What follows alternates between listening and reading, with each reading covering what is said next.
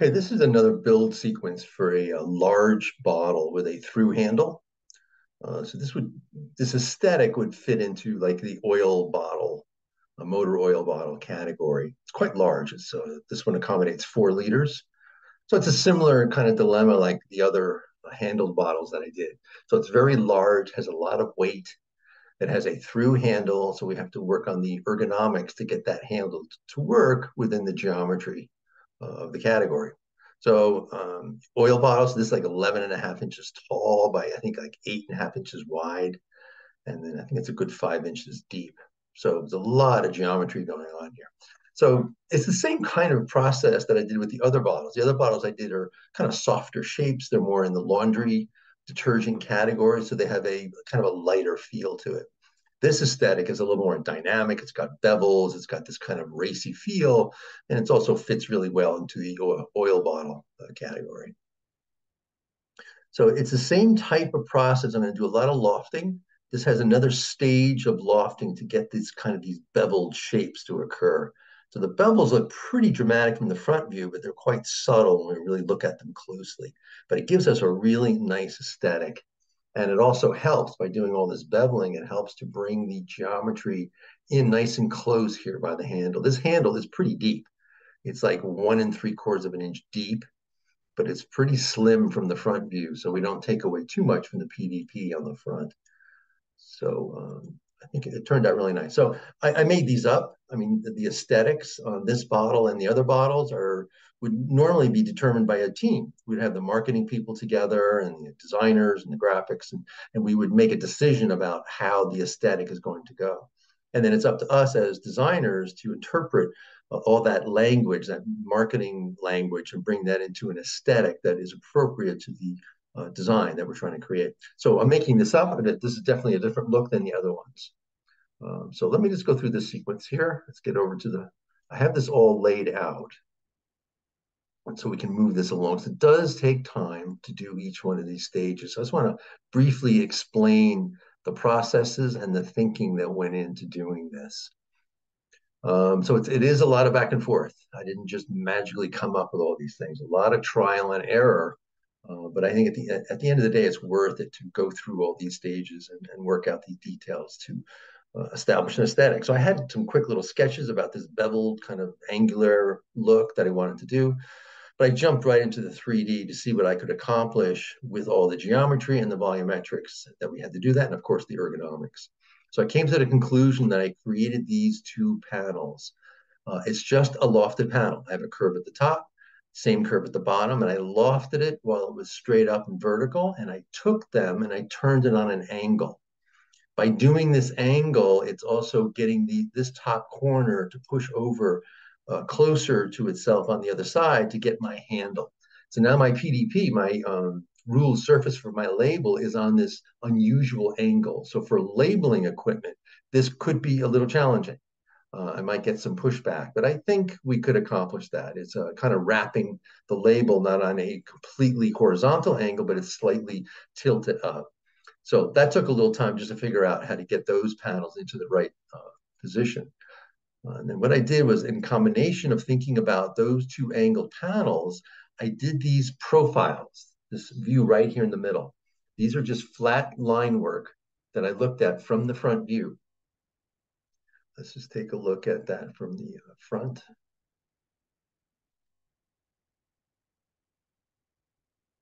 So this is me outlining how big it is. So I have my 8 and some odd inches, or almost 9 inches wide, and I have my 11 and a half inches tall. So this outside profile, the outside line here, that represents, let's see if I can select that. That represents the outside profile of the bottle. Everything has to work in from that. All my draft angles have to come in from that. So if you see this next line right here, which is very close to that, that's very subtle. That's because this is very wide at the front. And that's going to create that curve on the side of my bottle, which gives me my draft angle.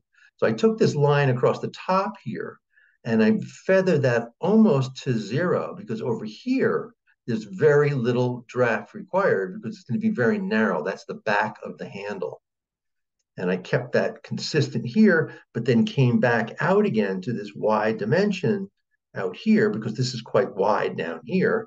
And then it went absolutely flat at the bottom because we want a flat bottom because we're probably going to put a push up or a punt in there on the bottom. So I know that's a lot to think about. And it did. It took me a while to figure out how to line those up because I'm going to need these edges to create a profile. This inside surface here, this one that's much further in, that is the actual front of the bottle. That's where the handle will start, and that's where I have my ruled surface, and that's where my PDP graphic panel is going to go. So I need to set all of those up. Now these are all flat at this point. They're flat on that center surface. Actually, so here, this is where I lofted them. I meant to be talking over here. Here they are flat. So what I'm going to do is take those and I'm going to trim that through these ruled surfaces that I have created. And that's what we see here. So you can see that front panel where the handle opening is and the label is going to go on. That got trimmed out of this very first ruled surface that I created. And the next ruled surface, I spaced it back approximately ½ inch, 3/4 of an inch. And I paced that back and I trimmed it with the second line. The third line is going to be the center of my bottle. So I'm going to have two sets of lofts going on here to create my bevel and to create the side of the bottle, which will incorporate my draft angle. So if you watched some of my other tutorials, you'll get a feel for what this language means. The draft angles and the lofting and ruled surfaces and all those things, they all have to be, kind of have to work together to create this aesthetic. At the same time, I'm working on my handle here. So the handle has another set of surfaces too that are going to be lofted. So the lofting process, let me just move in. So once this is all set up, I have these set up as lines. So I'm going to loft all of this in a separate sequence. I'm not going to loft it at the same time. So I'm going to select, let me put this in line, a little easier to see. So I have right now, I'm selecting the front surface. That's all in red. I don't want that. I have extracted the line. See, now I'm clicking on just the line. I want just that edge. I'm shifting and I'm going to select this other line here. Those two things I am going to loft separately. So basically it's going to create almost a completely flat surface. That's what I want. I want this beveled kind of a feel. So if I select those two, I get this bevel. And that is going to happen all the way. I'm doing these independently, doing them separately. I'm not going to do them all at the same time. So there's that surface on the top. And that same thing is going to occur all the way around and on this top section also.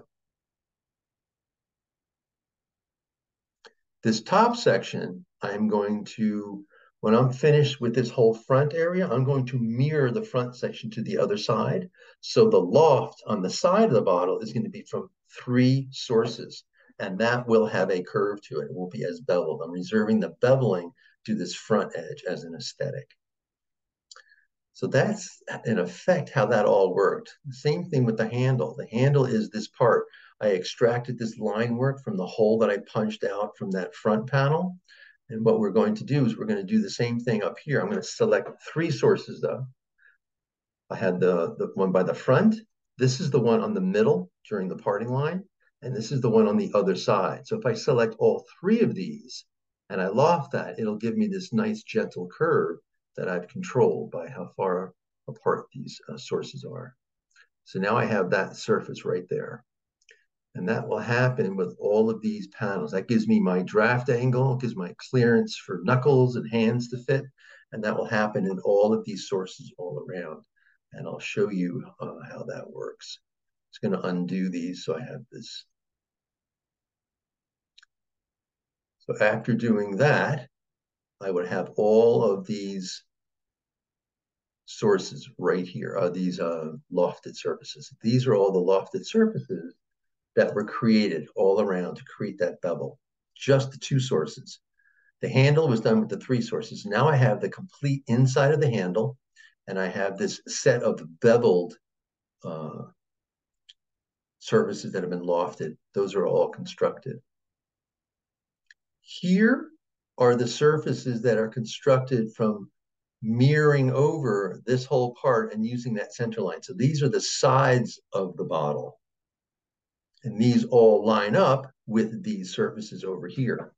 So if I bring all of these together,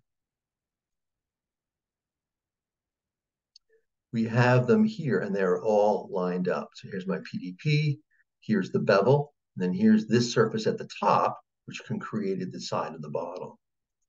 So in effect, I'm just blocking out the main surfaces for this whole part. So we can see the assembly, everything but the radiuses have been created.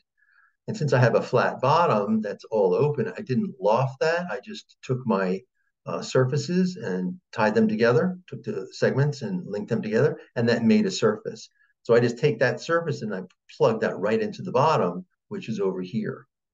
So once all of these surfaces are created, then I stitched all of that together.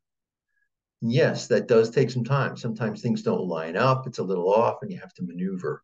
So there is a little bit of back and forth, but it's definitely worth it. So once you take all those surfaces and you stitch them together, I now have a solid. So under inspector, I can type, I have a solid, which is a very happy thing. I've gone through this many times, several times with other types of designs, and sometimes the solid does not come together perfectly. So this is very clean, and I have all of these segments now that are all stitched together. So it's a matter of going back in there and creating my radiusing sequence. Now that can also be another challenge. So I'm going to go through that quickly. So that's a quick synopsis on creating this by using lofting. So this is in Form Z, and Form Z and SolidWorks and Rhino and Fusion 360 and all that. They all do surface modeling, which is what this is. I do most of the time, it is surface modeling, where I can create all these little panels and stitch them together to create my solid. And it works that way. I'm doing several tutorials in Shaper 3D. Shaper 3D is not a surface modeler, so it's a bit of a challenge to work on that. It's direct modeling. So everything you do in Shaper is a solid. So it doesn't work with surfaces. They do make surface type structures and they call them sketches that they derive solids from. But you have to derive solids first before you can do any manipulation between the components. So it's a little different way of working. So I'm trying to do some tutorials on both so we can take a look at the comparison. Shaper 3D is an amazing program. It's really great. The creators of that have worked very hard to keep that extremely intuitive and easy to work in. And it is. And they've done an amazing job and they keep changing and upgrading it. But they have no intention of making it more complicated. So programs like what I'm showing here are more challenging. You can see all the tool options that are all over the place. And every time you click on a tool option, you've got like, 6 to 10 different options that you can work with. So there's a lot going on here. With Shaper, it's really straightforward. I really appreciate what they're trying to do. So I'm spending a lot of energy trying to learn that so I can use that in the classes. Okay, so back to this surface modeling. So now I have this as one solid. So the idea here is to go through and take a look at the radius thing. So you can see my radiuses I have over here. Some are very subtle and some are a little more dramatic.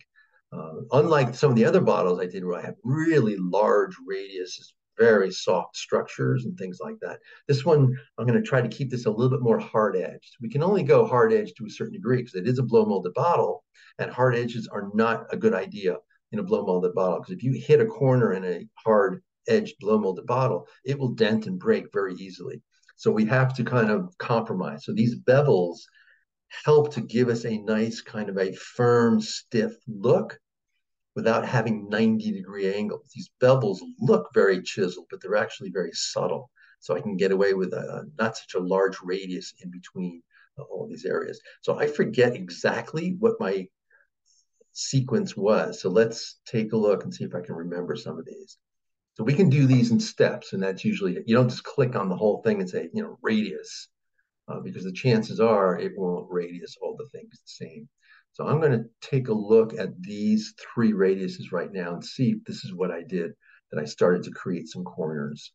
I'll do some of this because this can Take some time. I'm going under rounding here. I'm going to do a constant round and see if I can get away with that. So let's just try something. Let's see 0.25. Let's see if I can get away with that. Okay, it doesn't like that. I'm not sure if I even did these all at the same time. Let's do 0.18. Okay.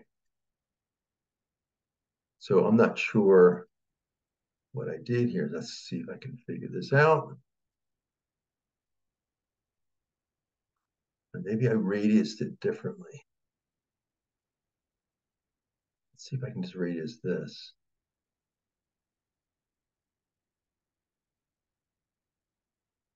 Okay. All right, so maybe that's how I did this. Let's just come over here and take a look at the final design for reference. So you can see all the radiusing going on here. So it looks like I did something a little differently. That's pretty generous. I might even go quite a bit bigger to get that corner to go.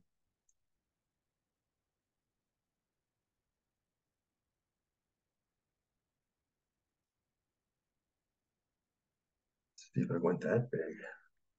That looks pretty big. Huh, interesting. So let's see if I can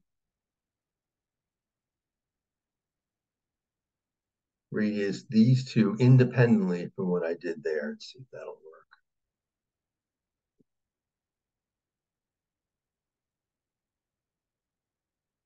work. Okay, interesting. All right, so it wouldn't let me radius it because you can see how these radiuses are not lining up.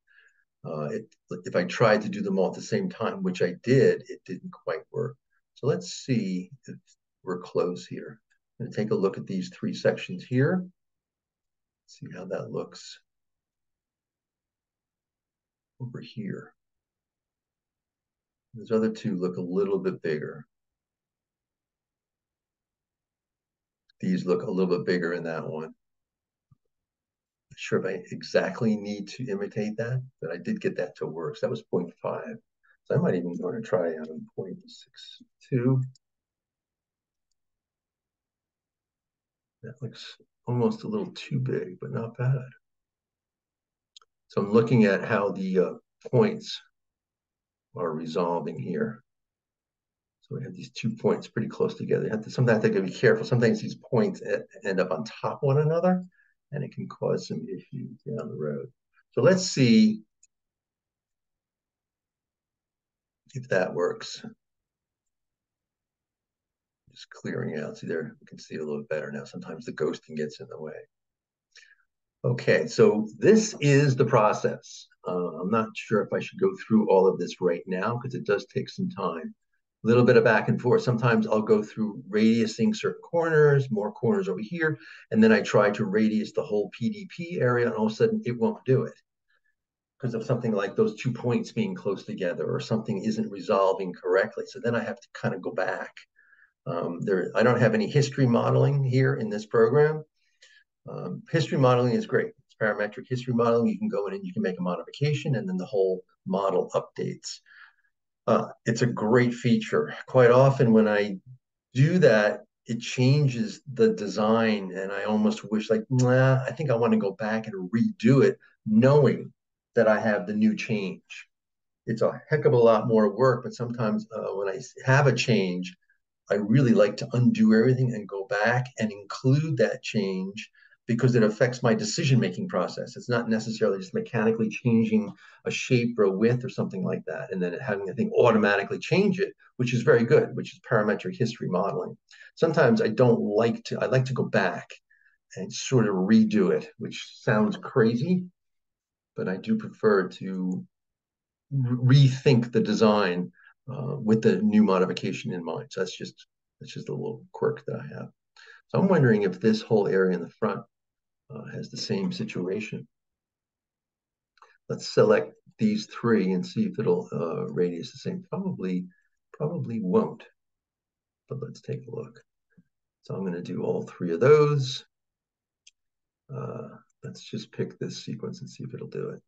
Okay, so it doesn't like the idea of doing those independently like that. Let's see what it looks like over here. So I'm just taking a look at that front radius right below the finish and seeing about how big that is. So it looks like I have to do these one at a time and then blend them in.